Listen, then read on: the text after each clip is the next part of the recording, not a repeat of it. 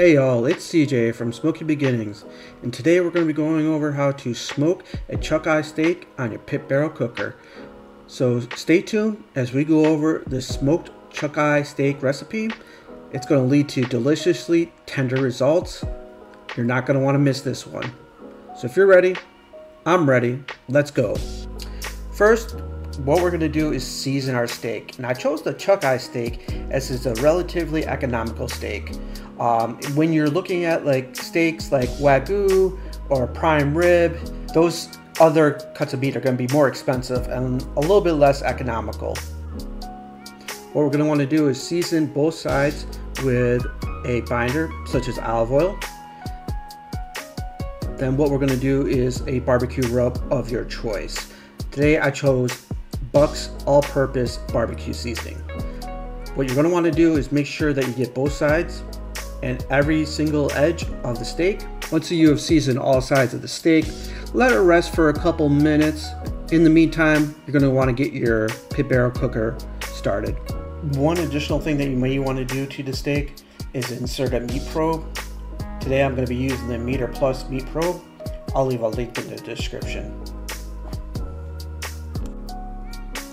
Now that the steak has been rested and it has been seasoned and we have the meat thermometer inserted, we're going to place the prepared steak onto the grill grate.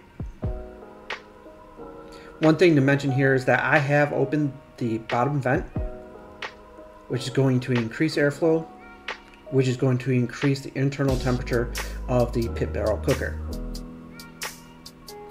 Once I have this steak position, I'm going to go ahead and insert the rebar for the air circulation, and then I'm going to close the lid, and then I'm going to wait probably 5 to 6 minutes before checking the temperature. So it's been about 7 minutes and it's time to check the steak. Everything's looking good right now. We're getting a nice color, we're getting a nice smoke on this steak. I'm going to go ahead and flip it onto the other side, let it cook for another 6 to 7 minutes before pulling it from the grill.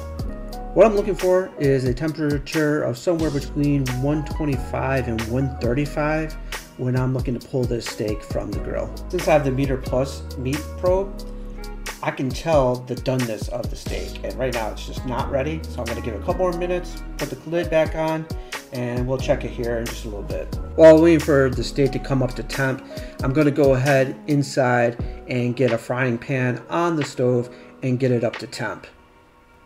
What I want to do is get this pan screaming hot, because what we're going to do is do a reverse sear on the steak. What I like to do is put the steak in the pan, push the steak down in order to make sure it has good contact between the pan and the steak, and then add a couple tablespoons of butter. Usually what you're going to see is people add fresh herbs like thyme and rosemary. You could do that as well, and then you're just kind of basting the steak.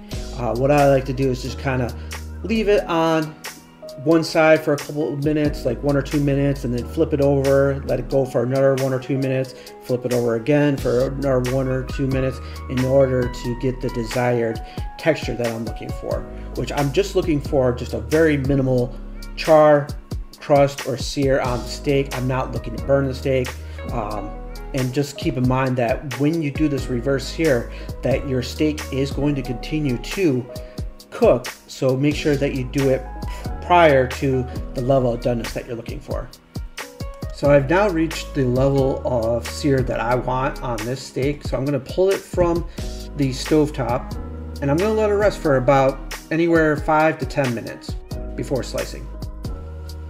Steak has been resting for about 10 minutes. It's time to slice it, and what I'm going to do is cut against the grain to ensure that the results are tender and juicy.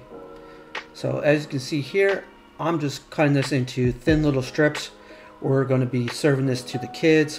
We're going to also be putting it into some tacos and using it almost like fajita meat here.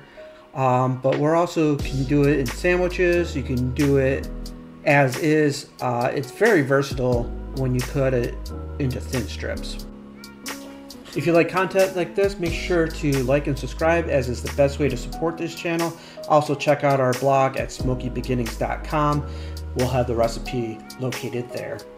One of the benefits of cooking this steak is that I get to taste it first. So right now what we have is like a medium well done piece that is smoked to perfection. I'm going to do a little tug here so it's tender, but it still has just a little bit of a pull to it. Overall, this was a delicious steak. I would definitely recommend smoking your steaks from here on out.